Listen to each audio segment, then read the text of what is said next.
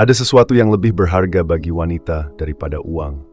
Penting untuk dicatat bahwa uang memang memiliki pengaruh besar terhadap ketertarikan wanita. Tetapi itu bukan segalanya. Jangan percaya pada mereka yang mengatakan bahwa hanya pria kaya yang sukses menaklukkan wanita, atau bahwa cinta tanpa uang tidak lagi berlaku di dunia ini. Klaim tersebut tidak benar.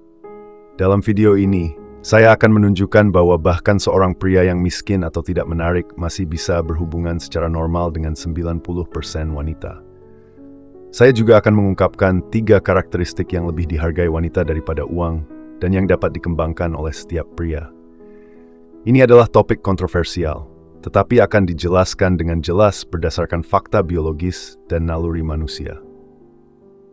Hal pertama yang lebih dicintai wanita daripada uang adalah pria bernilai tinggi. Kamu mungkin pernah mendengar istilah ini sebelumnya, tetapi apa sebenarnya artinya? Pada dasarnya, nilai tinggi pada seorang pria mencakup segala sesuatu yang menghasilkan ketertarikan.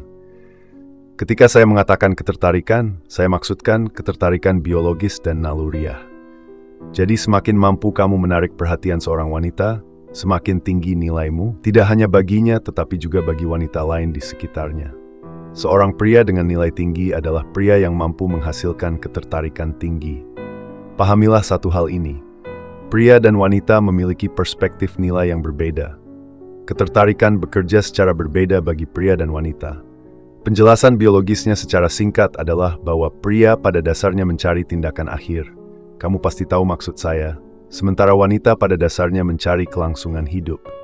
Secara naluriah, pria mencari wanita yang baik untuk reproduksi, dan wanita mencari pria yang baik yang mampu mendukung kelangsungan hidupnya. Ini terjadi secara biologis, alami, dan naluriah pada hampir semua spesies di planet ini. Bayangkan wanita sempurna yang diinginkan oleh 99% pria. Dia mungkin seorang wanita muda dengan atribut kecantikan di atas rata-rata. Pria secara visual hanya butuh beberapa detik setelah bertemu seorang wanita untuk memastikan apakah dia layak dikejar. Sebaliknya, pria sempurna bagi sebagian besar wanita adalah pria yang bisa menawarkan apa yang wanita butuhkan. Pada dasarnya, wanita membutuhkan 3 hal: kenyamanan, keamanan, dan stabilitas. Sama seperti pria menghargai dan menginginkan wanita yang cantik, wanita menghargai dan mencari pria yang menyampaikan 3 hal ini. Itulah sebabnya wanita memiliki alasan biologis lebih untuk menyukai uang. Apakah kamu menganggap ini benar atau salah? Inilah kenyataannya dan akan selalu seperti ini karena uang adalah bentuk materi yang dapat mewakili kenyamanan, keamanan, dan stabilitas.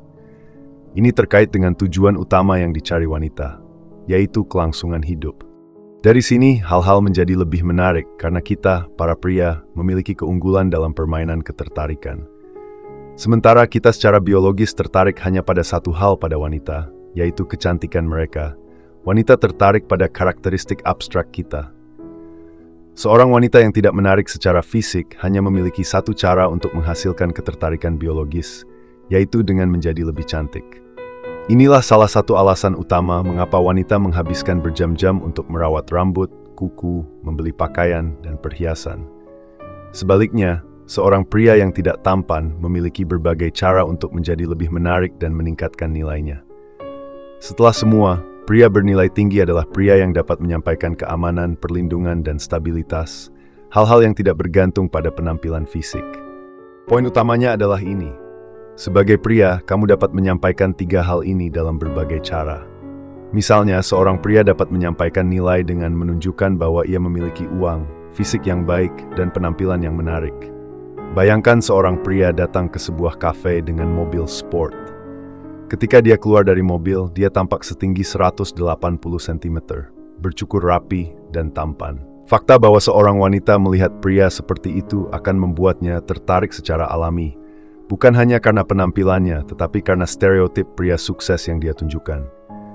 Bagaimanapun, wanita memiliki alasan biologis untuk tertarik pada pria sukses dengan fisik dan penampilan yang baik, karena semua itu sebenarnya menyampaikan keamanan, kenyamanan, dan stabilitas bagi mereka. Namun disinilah permainan berubah. Ada serangkaian hal lain yang masih bertanggung jawab untuk menyampaikan lebih banyak nilai dan menjadikanmu pria dengan nilai lebih tinggi. Hal kedua yang lebih dicintai wanita daripada uang adalah ketika seorang pria pandai bersosialisasi. Setiap wanita tahu bahwa seorang pria yang pandai bersosialisasi memiliki kontak, kolega, teman, dan jaringan luas.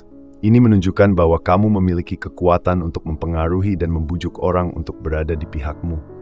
Pria yang bersosialisasi umumnya memiliki keterampilan berbicara yang baik, yang dikombinasikan dengan kekuatan persuasi, membuat setiap pria menjadi kuat dan menggoda.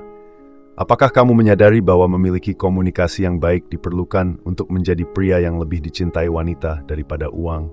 Tidak peduli cara apa yang kamu gunakan untuk menjadi lebih menarik. Yang penting adalah ada cara bagi seorang pria untuk menyampaikan nilai tanpa bergantung pada faktor eksternal. Kita tidak dapat menyangkal bahwa faktor eksternal meningkatkan dan bahkan membantu bertemu wanita lebih mudah. Tetapi untuk membuat seorang wanita tertarik padamu, dia perlu mengenalmu. Dia perlu berbicara dan melakukan semua hal lainnya. Disinilah pentingnya komunikasi yang baik agar kamu dapat menampilkan atributmu dan menyampaikan nilaimu. Fokuslah pada pengembangan dirimu. Cari cara untuk menghasilkan lebih banyak uang, hidup bahagia, dan memiliki hubungan yang baik. Berolahraga dan berinvestasi dalam meningkatkan penampilanmu dengan hal-hal yang sederhana dan mendasar. Berinvestasilah pada hal-hal yang berada dalam jangkauanmu, yaitu memperoleh pengetahuan atau skill baru. Jadilah pria yang menghasilkan ketertarikan dengan memiliki semua atribut yang diam-diam dicari kebanyakan wanita. Ini membawa kita ke hal ketiga yang lebih dicintai wanita daripada uang. Pria yang percaya diri. Pria yang percaya diri, karismatik, ambisius, dan menyenangkan dapat membuat wanita terkesan, sama seperti yang dilakukan pria kaya dan tampan. Fakta bahwa kamu adalah orang yang percaya diri akan memberikan kenyamanan baginya. Karena saat kamu percaya pada dirimu sendiri, dia juga akan lebih percaya padamu. Selain itu, memiliki kontrol emosional akan memberi kesan stabilitas dan keamanan kepada wanita manapun. Bagaimanapun, dia tahu kamu tidak akan menjadi agresif dalam perdebatan yang mungkin terjadi, dan bahwa kamu tidak akan agresif terhadapnya. Sekarang kamu harus fokus pada 3 kualitas ini juga. Kamu tidak perlu terburu-buru dalam segala hal. Belajarlah dan tingkatkan dirimu setiap hari. Selalu ingat, ketika kamu memperbaiki dirimu, kamu akan memperbaiki hidupmu.